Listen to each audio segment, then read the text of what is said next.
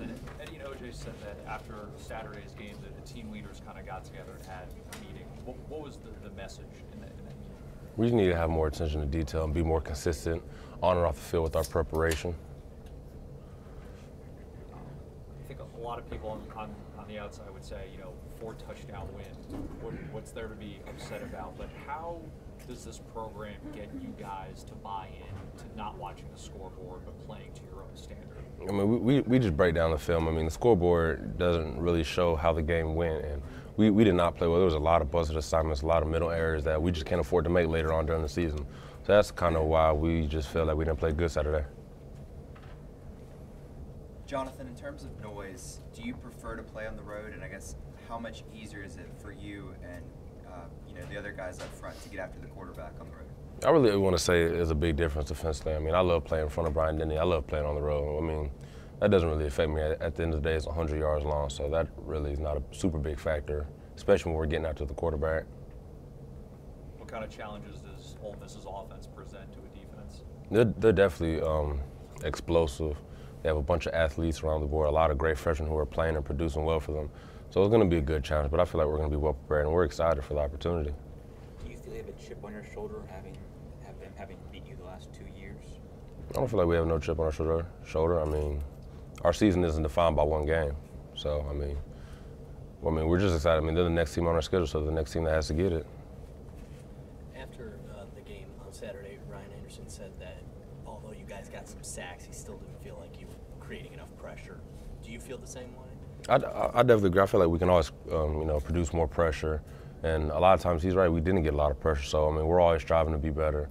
And we're just going to look at the film and break it down and see what we can do to get better as a team. Do you have a goal, like a number of sacks y'all want to get in a game? I mean, it's always nice if you can get 10 sacks a game. Realistically, that's probably not going to happen, but that's kind of the goal we try to strive for every game. Two more. How do you feel, I guess, the defense is really progressing after the first two games heading into this one? I feel like we're definitely becoming more consistent. We're starting to mesh better. Our communication has increased so much since the beginning of the season, and that's kind of the biggest thing going into this third week is communicating. Does the approach defensively change at all when you have a quarterback like Chad Kelly who does have a track record of making big plays when he's kind of out of the pocket and improvising? Not really. I mean, we're going to try to rush them the same way. We just got to have more discipline when we're rushing. So that's something we'll work on this week. But game plan-wise, we don't feel like anything's going to change. Just the last 2 years matching up with Ole Miss, how much is that serving as a motivator for guys this week? It's a big motivator, especially after we played last week. Guys know we got to come in. We got a lot of things we need to work on, and everyone needs to improve individually and also as a team. When you look at the scoreboard and see a 4-touchdown win, but all the talk after is we need to do this better, we need to do that better. Is that tough sometimes? How do you guys totally buy into that? It's kind of tough, but we didn't play the Alabama football game we were supposed to play Saturday. So I mean, it was a tough game, and we didn't come out and we didn't play our football we needed to play, and it started in practice. Practice where it needed to be last week. So we just got to come out and everyone just have to have their mind on right and ready to go.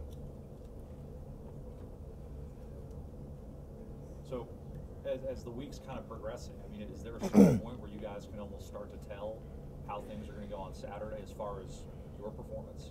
Yeah, I mean, it actually starts today. We got to come out. We got guys, older guys. We came together after the game, and we talked to each other, and we talked to the officer leaders, and just told everyone what we needed to be held accountable for, and just what we need to work on and things we need to improve on.